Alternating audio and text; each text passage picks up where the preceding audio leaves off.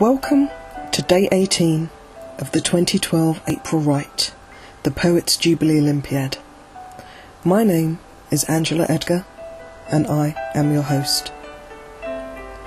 As you know, my inspiration for our daily topics often comes from a variety of sources.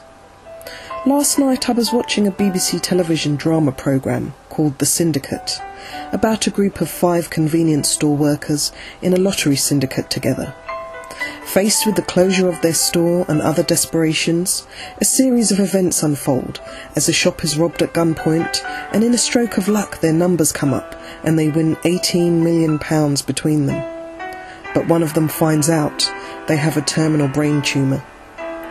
The thoughts and feelings this raised for me whilst watching is what led me to write my poem.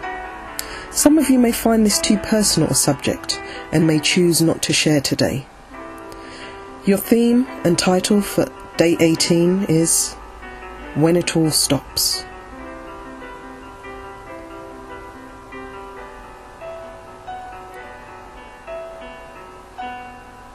When it all stops, you realise what the important things are. It's not work or money, but family and friendships and dreams. It's about recognising the love people have for you and you for them. It's about making peace with those you may have wronged and being sincere and honest about it.